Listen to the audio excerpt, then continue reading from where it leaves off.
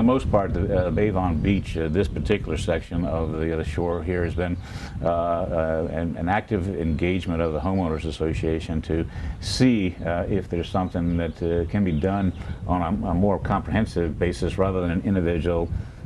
parcel by parcel basis, which has historically been the case in a lot of these shoreline erosion control projects, whereby an individual property owner would say that they wanted to protect their property, and they'd have to apply through a joint permitting application, and our wetlands board, the Mathews County Wetlands Board, would approve such an application. We hope that this potentially could be replicated again along the Chesapeake shoreline, going from the southernmost point at New Point Comfort, which is just south of us, all the way north to a point that would be in the county that's the entrance to Milford Haven, Rigby Island, Gwynn's Island.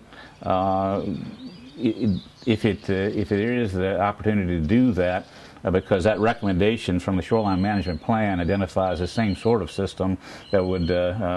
be along this whole reach here on the Chesapeake shore. We want to make sure that the stakeholders, the private property owners, and the other entities, whether they state or federal, are